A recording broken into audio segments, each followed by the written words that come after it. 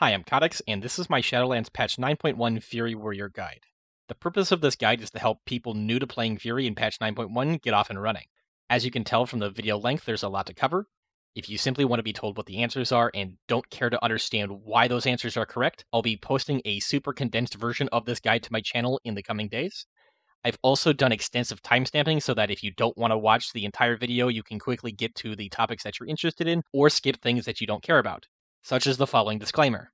This guide is only useful if it makes sense to you and you're able to act on what you've learned.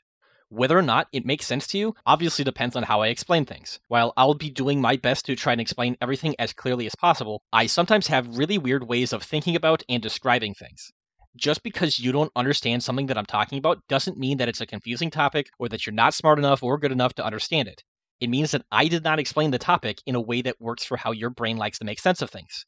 This is why I encourage you to seek out other guides as well, because someone else might have a way of explaining something that triggers that light bulb moment and makes you finally get it. If you're still confused about any topic that I cover or allude to in this video, feel free to ask about it in the comments, and I will do my best to try and answer it in a way that makes sense for you. The next thing to understand going into this guide is that the information is only accurate as of the start of patch 9.1. Any future theory crafting discoveries, as well as any future patches or hotfixes, could make the information presented in this video entirely wrong. Now, with those disclaimers out of the way, let's get started. The Fury spec revolves around dual wielding and what I call a pump and dump playstyle.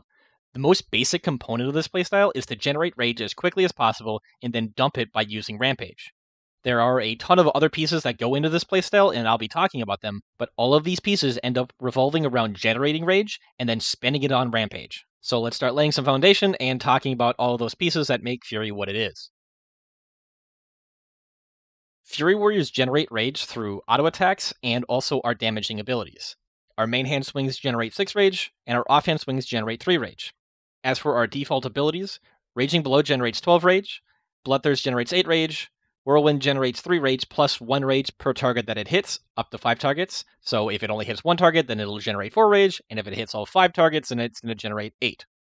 If the target is below 20% health, then we can also use Execute, which generates 20 rage. Ultimately, the numbers that I just threw at you are there so I can be precise. The key takeaway from this is that we have a bunch of abilities and they generate different amounts of rage. I'll be talking about ability usage in more detail later on, but for now, it's important to try and internalize the idea that Execute generates the most rage, but isn't usable most of the time. And for the abilities that we can always use, Raging Blow generates the most, then Bloodthirst is second, and lastly is Whirlwind. Getting used to this is important because, as previously mentioned, our goal when playing Fury is to generate rage as quickly as possible and then dump it by using Rampage. Now, depending on what talents you take, you could get other abilities that can generate rage, and it's important to spend some time practicing and getting used to how much rage those abilities grant relative to your other abilities. So, for example, there's Dragon's Roar and Siegebreaker. They both generate 10 rage, putting them between Raging Blow and Bloodthirst, but if you were to talent into Onslaught, that ability gives 15 rage, placing it above Raging Blow. I'll be talking about these talents and abilities in a bit, but before we get there, I still have some more foundation to lay. Because I love terrible analogies, if Fury Warriors are an engine that produces DPS, rage generation is the fuel for that engine, and Enrage is the oxygen that enables that fuel to combust and explode. Enrage is a 4-second buff that gives us 15% haste, 10% movement speed, and increases our damage by 11%. The increased damage modifier is affected by our mastery, so even with modest gear, that damage modifier will typically be above 25%. Now, there are 2 ways to get Enrage. Using Rampage, which always grants Enrage, and using Bloodthirst, which has a 30% chance to proc Enrage. Getting a percent damage increase is obviously good, but because Enrage also grants haste, it means that we're going to be auto-attacking faster, meaning we're going to generate more rage from auto-attacks, and we're going to have a shorter global cooldown, which means more abilities that grant rage. This leads to being able to use Rampage more often, which grants Enrage, and as you can see, we have ourselves a feedback loop.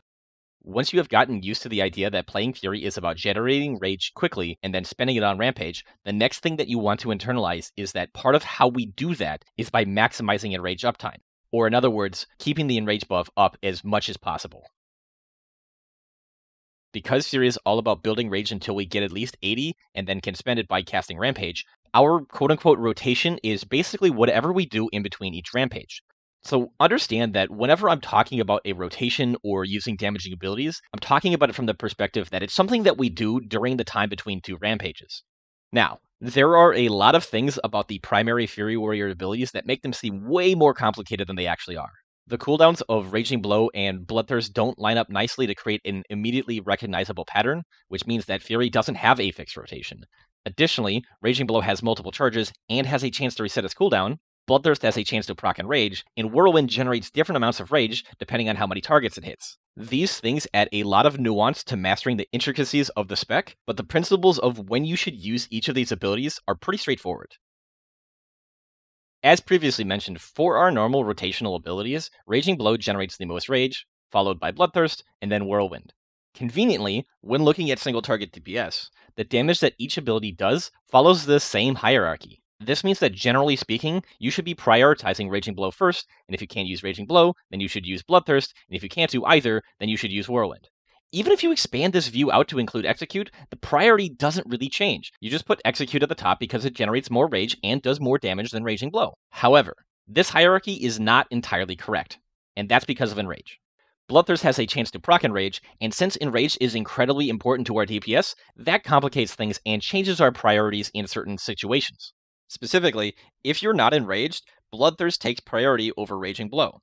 Now, I personally hate talking about using abilities in terms of priority like this because I think it's too abstract for practical use, but it is the most succinct way of talking generally about deciding to use one ability or another.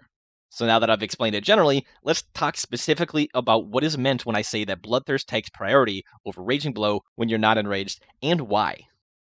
Just like every other DPS spec, the ABC rule applies to Fury, which is an acronym for Always Be Casting.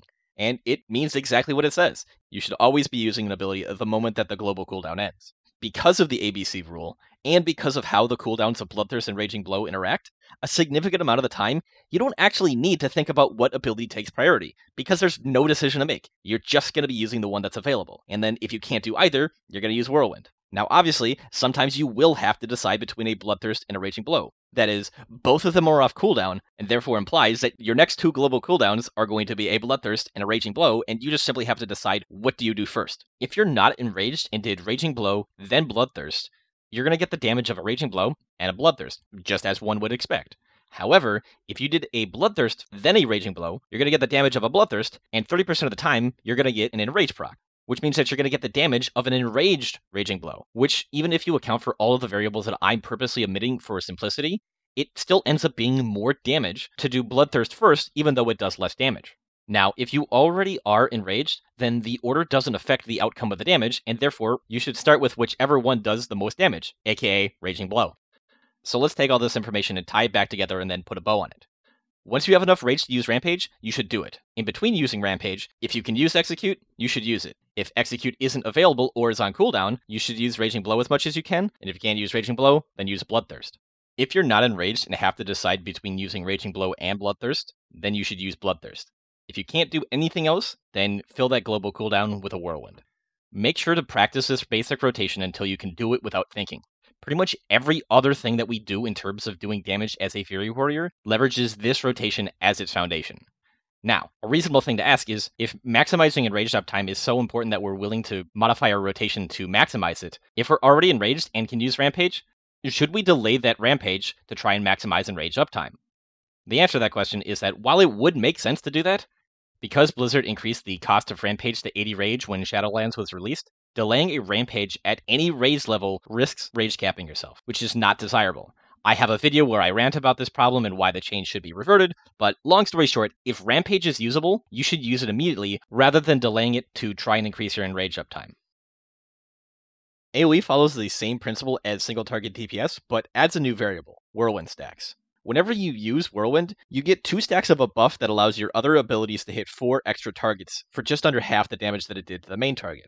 This means that if there are 2 targets, then it's not as important to cleave every single ability that you do, and your primary goal for handling Whirlwind stacks is to ensure that you have Whirlwind up whenever you use Rampage so that you can cleave it onto the second target.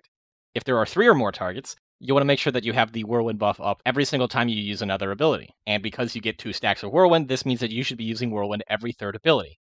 While ideally you should never overcap your rage, because of how much extra damage is provided by a cleaved Rampage, if you need to delay a Rampage in order to get the Whirlwind buff up, it's better to Whirlwind, overcap your rage, than cleave a Rampage than it is to Rampage a single target. Recklessness doubles your rage generation and gives your abilities 20% increased crit chance. Recklessness has a base cooldown of 90 seconds and a base duration of 10 seconds. It's also off the global cooldown, so you can use it at the same time as other abilities. Generally speaking, Recklessness should be used as soon as possible every time it's available. The best time to use Recklessness during combat is immediately after a Rampage because it doesn't generate rage, and you can't be caught off guard by the extra rage generation and accidentally rage cap yourself because you just spent 80 rage that global cooldown. Bladestorm is an optional cooldown that Fury Warriors can get if they talent into it. Bladestorm does a fixed amount of AoE damage and generates 20 rage over 4 seconds, with that duration being reduced by haste, making it so that it will do the same amount of damage over a shorter period of time. While Bladestorming, you can auto-attack, but you can't use other abilities.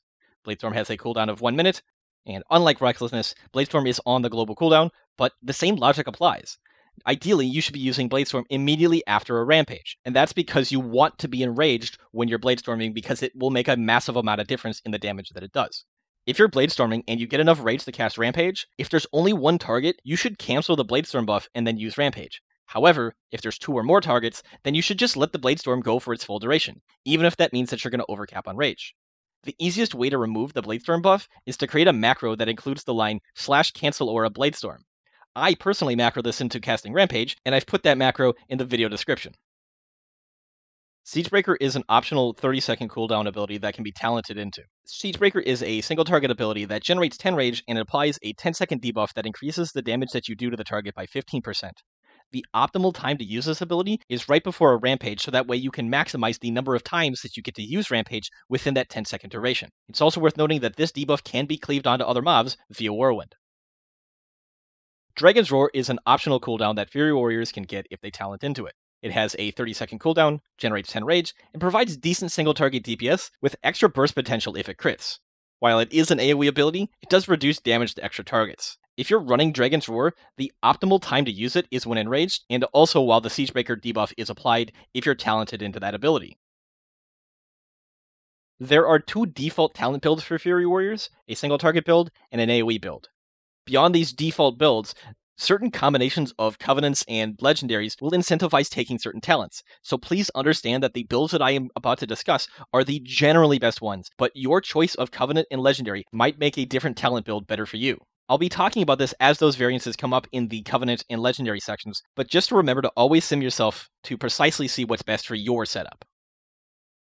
The default single target build takes sudden death in the first row of talents, and this is because the value of the other first row talents depend on there being other mobs around, whereas sudden death does not. In the second row, you're typically going to want to take double time, which greatly improves our movement capabilities. However, in Mythic Plus or in PvP, it's not uncommon to take Stormbolt instead of double time to gain the utility provided by the 4-second stun. In the third row, you're typically going to take Frenzy. It's worth noting though that Frenzy loses a lot of value if you lose your stacks. So if you're going to have to spend extended periods of time away from the target or have to do target swapping, it might be best to take Massacre instead. Onslaught is also poorly tuned and is generally considered to be a pretty garbage talent. So currently it's very rare that you would ever consider taking that one. In the fourth row, you're typically going to want to take Warpaint for the extra survivability that it provides, though the movement speed provided by Bounding Stride is incredibly fun to play with, so if you don't mind making your healers sad, then don't be afraid to grab that one instead. In the fifth row, you're going to want to take Cruelty. This adds another damage multiplier to your Raging Blow when you use it while enraged, and also increases the chance for it to reset its cooldown. Seethe and Frothing Berserker are decent talents, but generally don't provide as much consistent single-target DPS as Cruelty. The value of Seethe also depends on how much crit we have, and unfortunately for the talent, crit is not one of our top priorities for secondary stats. In the sixth row, you're going to want to take Bladestorm or Dragon's Roar. Prior to 9.1, the de facto best legendary for Fury Warriors revolved around using cooldowns such as Bladestorm. Now in 9.1, depending on your Covenant and Legendary setup, Dragon's Roar might be the best choice for single-target fights. Meat Cleaver is only useful in AoE, and even then it's nowhere near as strong as Bladestorm, so we just basically never take it. In the seventh and final row, you're going to want to take Anger Management, which causes spending Rage to reduce the remaining cooldown on Recklessness at a rate of 1 second per 20 Rage spent.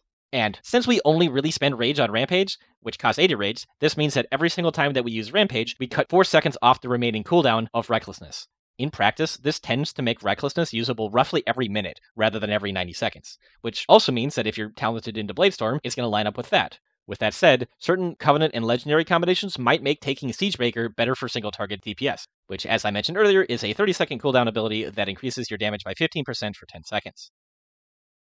The default AoE build only differs from the single target build at 2 points. Instead of taking Sudden Death in the first row, it opts for taking Fresh Meat, and in the third row, it opts for taking Massacre instead of Frenzy. The reason for taking Fresh Meat over Sudden Death is because, obviously if it's an AoE fight, there's going to be multiple targets, which means multiple opportunities for you to use Bloodthirst on a new target, which will have a guaranteed Enrage proc. And if leveraged optimally, this can result in a significant increase in Enrage uptime.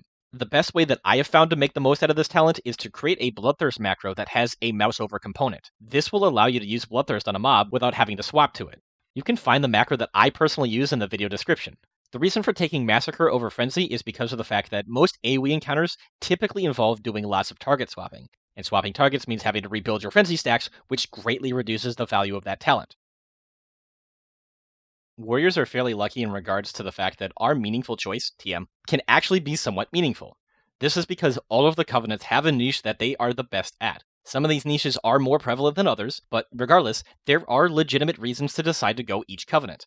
So let's talk about why you would want to pick a particular Covenant and what the best Soulbinds for each of them are. Venthyr excels at single target DPS, and as such it does the most single target DPS of all the Covenants. The Venthyr signature ability Condemn replaces Execute, making it usable on targets above 80% as well as targets below 20%, and it makes it do shadow damage rather than physical damage, which is significant because it means that the damage isn't going to be mitigated by the armor of the target. While Venthyr's single target DPS is the highest of all the Covenants, it does relatively lackluster AoE DPS because you're only gaining higher damage cleaved executes rather than a full-on AoE DPS cooldown like you do with some of the other Covenants. If you decide to go Venthyr, the optimal soulbind choice for both single target and AoE fights is Nadja. And for that soulbind, you're going to want to go the path of getting Agent of Chaos and the Potency Conduit, then Dauntless Duelist, and then I would personally suggest going the path of grabbing Sinful Preservation, though there are a lot of potential uses for Nimble Steps. Whereas Venthyr is probably the best single target Covenant, Nightfare is probably the best all-round Covenant. It generally does the second highest single target DPS and has the best AoE burst capability. It also provides an extra movement ability, and the Covenant signature ability Ancient Aftershock also provides decent utility for Mythic Plus and PvP. If you go Nightfare for single target encounters, you're going to want to soulbind with Naya, then go the path of grabbing the Potency Conduit and run without tiring, then the path of getting the Endurance Conduit plus Naya's tools, Burrs. Finally, you're going to want to go the path of getting Called Shot. It's also worth noting that because of how Naya's Capstone Soulbind trait works, the optimal thing to do is find another melee player who is not Nightfare, and then have them stand on top of you while you're both away from the other people in melee. This makes it so that you can always get the extra mastery bonus when you use Ancient Aftershock. For AoE encounters in Mythic Plus, you're going to want to soulbind with Kyrian and go the path of getting the Potency Conduit and Horn of the Wild Hunt, then the path of grabbing the Endurance Conduit plus First Strike. After that, you will want to go the path of grabbing Hunt's Exhilaration. If all you care about is doing what's best for the group, then Necrolord is the best choice. While Necrolord Fury Warriors will do less DPS compared to all of the other Covenants, if it's used properly, the DPS that other players gain from the Necrolord signature ability called Conqueror's Banner provides more net raid DPS than all of the other Covenants. Fleshcraft also gives you an extra survivability cooldown, which makes you very tanky.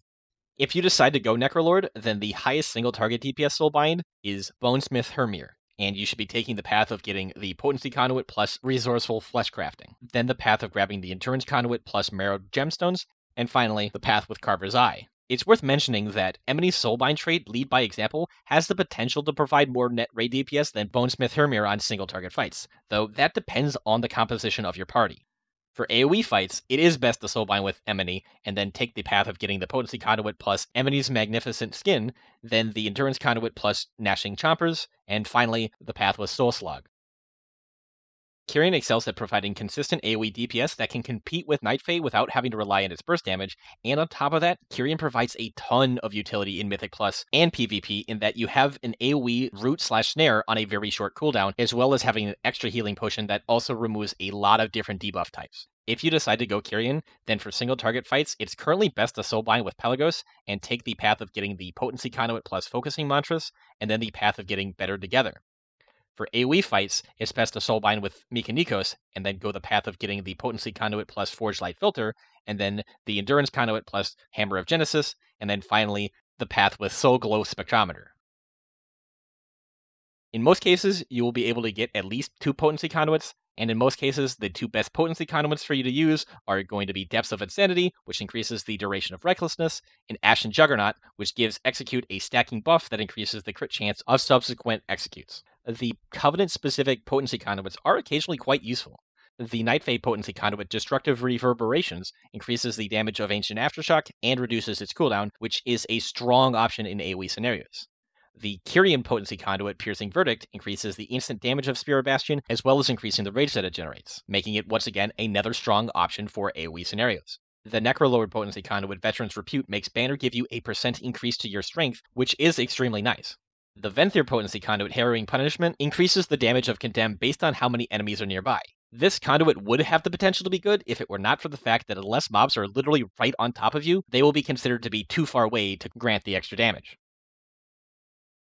Prior to patch 9.1, Signet of Tormented Kings was the best legendary for both single target and AoE DPS for Fury Warriors. Now, in patch 9.1, Covenant-specific legendaries have been added to the game, and all of these new legendaries are the best choice for what each Covenant is good at. The new Venthyr legendary Sinful Surge makes Condemn extend the duration of Recklessness by 2 seconds. This is the best single target legendary for Venthyr Fury Warriors, and when using this legendary, it's best to talent into Dragon's Roar and Anger Management, though it is worth noting that for certain fight durations, it will be better to take Reckless Abandon instead of Anger Management, so make sure that you sim yourself and be mindful of the fight duration settings. For AoE, Signet is still king for Venthyr, and if you're going to be running Signet, then obviously you're going to want to be spec'd into Bladestorm and Anger Management so that you can maximize the number of times you get the extra buff from the legendary. The new Nightfade legendary Nature's Fury increases the duration of the Ancient Aftershock ground effect and adds a stacking dot to enemies that are within it.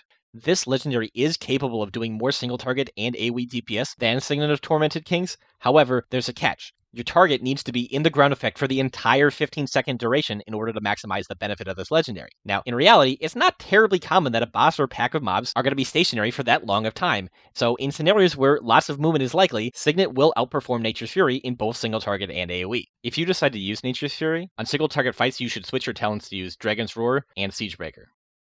The new Necrolord legendary called Glory makes your Conqueror's banner apply to an additional person, and makes it so that spending Rage increases the duration of your personal banner buff. While this legendary does less personal DPS than Signet, it provides more net raid DPS, meaning that if you're going to be going Necrolord to maximize the benefit to your group, then you should be using this legendary. And this is true for both single target fights and AoE fights. The new Kyrian legendary Elysian Might doubles the duration of the ground effect of your Spirit Bastion, and makes standing in that ground effect increase your crit damage. This legendary does slightly less single target DPS than Signet of Tormented Kings, so on single target fights you should be using Signet. However, it does do more AoE DPS, so on AoE fights and also in Mythic Plus, you should be using Elysian Might. Using this legendary doesn't require you to change any talents from the default single target and AoE builds. Generally speaking, Haste and Mastery are the two best secondary stats for Fury, followed by Versatility and Crit. Now, your stat priorities will change depending on pretty much every single variable that I've talked about in this video, plus the stats on your current gear. You should run a stat weights simulation on raidbots with your personal setup to get a much more accurate understanding of what stats are best for you right now. A new system added in 9.1 are what are called Domination Shards. Certain items within the new Sanctum of Domination raid will have what are called Domination Sockets, and these sockets can be filled with Domination Shards. Domination Shards are like gems, but they typically have a proc effect rather than just having stats. There are 3 different types of shards: Blood, Frost, and Unholy Shards. Within each type of shard, there will be a Damage Shard, a Healing Shard, and a Defensive/Tertiary Shard. If you socket all 3 shards of a type, then you're going to get a set bonus depending on which shard type is socketed. Now, only certain item slots can have Domination Sockets, and for warriors, these slots are Helm, Shoulders, Chest, Bracers, and Gloves. Because of how strong Domination Shards are, ideally, you should be looking to get all 5 sockets, which means that you don't want to craft your legendary on one of these slots if at all possible, because your legendary item will not have a Domination Socket on it. Once you have all 5 sockets, the most optimal thing to do is to get the Unholy set bonus called Chaos Bane, which works the same way as the Shadowmoor legendary effect that it's named after.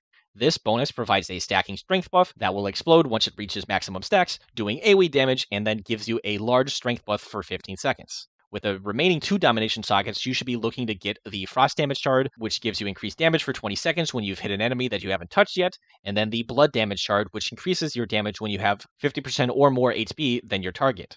When you only have 1 or 2 Domination Sockets, you should first be looking to get the Unholy Damage Shard, which provides a stacking % damage increase, and then either the Blood Damage Shard for single target DPS, or the Frost Damage Shard for AoE DPS and Mythic Plus. Now at this point I've covered everything, but there was a lot talked about, so let's put it all together as succinctly as possible. When playing a Fury Warrior, your goal is to generate rage as quickly as possible, and then once you get 80 rage, you should spend it on Rampage. In between Rampages, you should prioritize using Execute if it's available, and if not, you should prioritize using Raging Blow. If you can't use Raging Blow, you should use Bloodthirst. However, if you're not enraged, you should prioritize using Bloodthirst over Raging Blow if you have to decide between the two. If you can't use Execute, Raging Blow, or Bloodthirst, then you should fill that GCD with Whirlwind. If you're in a 2-target cleave fight, then you're going to want to make sure that you have the Whirlwind buff up for every Rampage. If there's 3 or more targets, then you should maintain the Whirlwind buff so that you can cleave all of your damaging abilities. Your best 2 secondary stats are Haste and Mastery, but you should sim yourself because it can vary a lot. For Domination Shards, the best set bonus to go for is the Unholy bonus. After that, you should get the Frost Damage Shard and the Blood Damage Shard. Gear with Domination sockets can only spawn on Helm, Shoulders, Chest, Bracers, and Gloves, and so if possible, you should avoid crafting your Legendary on one of these slots so that you can get the maximum of 5 Domination Shards. If all you care about is single target DPS, then Venthyr is the best choice of Covenant for you, and you should craft the Sinful Surge Legendary. For talents, you should get Sudden Death, Double Time, Massacre, War Paint, Cruelty, Dragon's Roar, and Anger Management. For AoE fights, you should use the Signet of Tormented Kings Legendary, and spec into Bladestorm and Fresh Meat. Regardless of the number of targets, you should Soulbind with Nadja and make sure to get Dauntless Duelist. If what you care about is being able to have both competitive single target and AoE DPS, or you're primarily focused on Mythic Plus, then you can choose Night Fae for more burst AoE DPS and extra movement options, or you can go Kyrian for more consistent AoE DPS and more group utility. If you go Night Fae, your best legendary is technically Nature's Fury for both single target and AoE fights, but it's a sim trap and requires the mob to never move, so it's probably just safer to use Signet of Tormented Kings if you anticipate that there will be mob movement during the encounter. For single target DPS, you're going to use the standard build of Sudden Death, Double Time, Frenzy, War Paint, Cruelty, Bladestorm, and Anger Management if you're using Signet. If you decide to gamble with Nature's Fury, then switch to using Dragon's Roar instead of Bladestorm, and Siegebreaker instead of Anger Management. For AoE fights, you're going to take the standard AoE build of Fresh Meat, Double Time, Massacre, War Paint, Cruelty, Bladestorm, and Anger Management, regardless of which legendary you use. For single target fights, you're going to want to Soulbind with Naya, and make sure that you get Burrs, and then for AoE fights in Mythic Plus, you're going to want to Soulbind with Kyrian, and make sure that you get First Strike. If you decide to go Kyrian, then you're going to want to use Signet of Tormented Kings for single target fights and Elysian Might for AoE fights. Both legendaries use the same default single target and AoE builds, just like Night Fae does when using Signet. For single target fights, it's best to Soulbind with Pelagos and grab Better Together, and for AoE fights, it's best to Soulbind with Mykonikos and grab Hammer of Genesis. If all you care about is being the real MVP, then Necrolord is the best choice as it provides the most net raid DPS. If you go Necrolord, your best legendary is going to be Glory. For talents, Necrolord uses the standard single target and AoE builds. And for single target fights, you're going to want to Soulbind with Bonesmith Hermir, making sure to grab Marrow Gemstone. For AoE fights, it's best to Soulbind with Emony while making sure to grab Gnashing Chompers. And that's everything that I think you need to know in order to successfully play a Fury Warrior in Shadowlands Patch 9.1. I sincerely hope that this guide has been helpful for you. As patches, hotfixes, and new theory crafting discoveries occur and change what the best practices are for Fury Warriors, I will be making videos discussing and analyzing them. If you're confused about any part of this guide, feel free to ask and I will do my best to help you out. Alternatively, tell me why what I've said is wrong and why my opinions are dumb. Lastly, I just want to say thank you for watching this video and subscribe for more.